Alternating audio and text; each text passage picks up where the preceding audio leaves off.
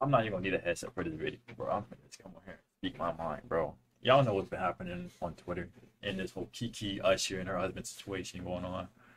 I'm like in the middle though, cause like they both sides are bringing up good points, but both sides aren't trying to understand each other to be in the middle. Cause I'm middle ground and I know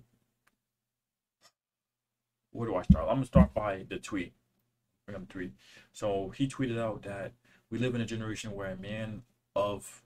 where a man of the family doesn't want his wife slash mother to his kids to showcase booty cheeks to please others, and he gets told how much of a hater he is. This is my family and my representation. I have standards and morals to what I believe, and I rest my case. When I first saw this tweet, I'm like, bro, bravo, stand on that. That's what I that because I have morals and I have principles and I have stuff that I stand on. I have stuff that I value. But then it's like, why are you tweeting this? And then it's also like you picked that woman. You knew who she was when you met her. You picked that woman. You knew who she was when you met her. You can't try to control her. That's who she wants to be. That's not some shit like me personally. That's not a woman I would be with. Like Kiki, that's just not a woman I would be with. But it's also not someone I'm finna sit there and judge. I'm not going to judge her. Like she wants Usher touching all up on her, but she's in a marriage, which is kind of crazy to me. Which is also wrong. You have Usher singing to you, touching on you, and you doing 360 for other men. That's when you're wrong. That's when you're making him look bad. That's when you're not representing your family really well.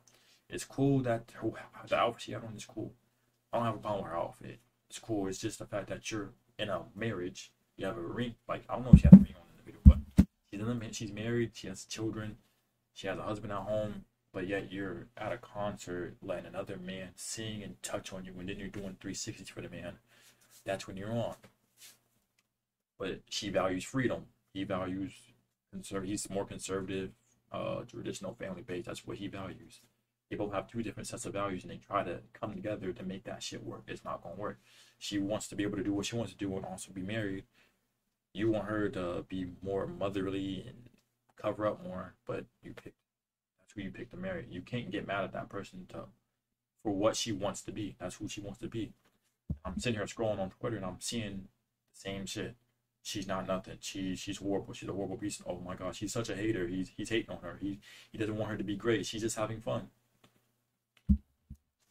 And that's his fault. He tweeted that out and made it an issue on Twitter. Like he tweeted that out and made it a whole big thing on Twitter. Now everyone's in your business. Which he could have just let that be and then talked to her in private and told her how you really felt. But now everyone's in your business. Now y'all never gonna come to a compromise. And this marriage is probably over with because you got you versus her, and now it's Twitter's all the social media's in your business now, including y'all too.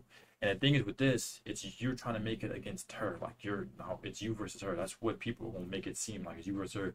When in relationships, when there's a problem, it's not supposed to be you versus your partner. It's supposed to be you, your partner versus the issue at hand. And you guys are supposed to solve that problem together. And this is the problem with this people, I think in a relationship, I'm not even gonna say generation, there's people nowadays, because there's older people who are way older than me who act like freaking kids. Stop trying to control people.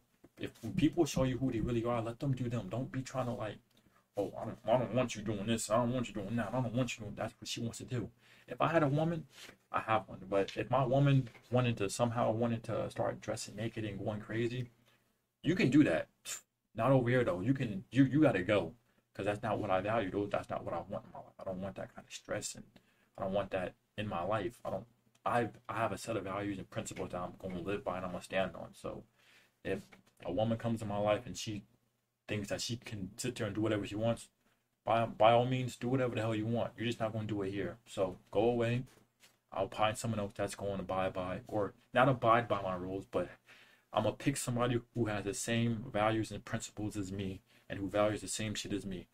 By all means, you're not going to always be seeing eye to eye to everything, but if a woman loves and respects you and this new age masculinity, this red pill money and all this. No, when a woman respects you, she respects you. So I'm going to pick a woman that respects me. And she says, oh, my husband did not want me to do that. So I'm not going to do that because he wouldn't like me to do that. So I'm not going to do that. I'm not going to pick somebody that's going to be like, I'm going to do what I want to do.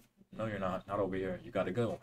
But we live in a day and age where men and women always try to control the other one. Like, these losers on these red pill podcasts be like Fresh and Fit, for example, those losers on that podcast who are always trying to control women and put money on this high pedestal, and you gotta work out and go to the gym, and you gotta have money, and you gotta work out, you gotta have money, you gotta work out.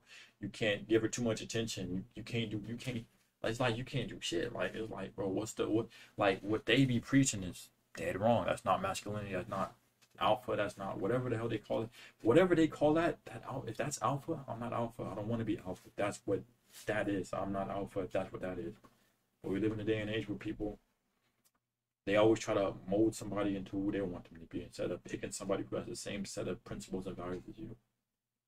If you want someone who wants to stay at home and be a stay-at-home wife, pick a stay-at-home wife.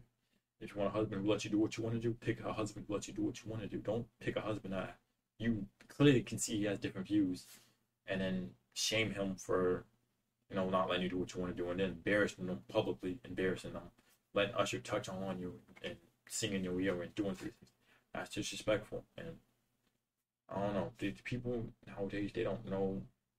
And I'm young. I'm still young. I'm only 21, but I feel like I know more about relationships than some of these folks on the internet.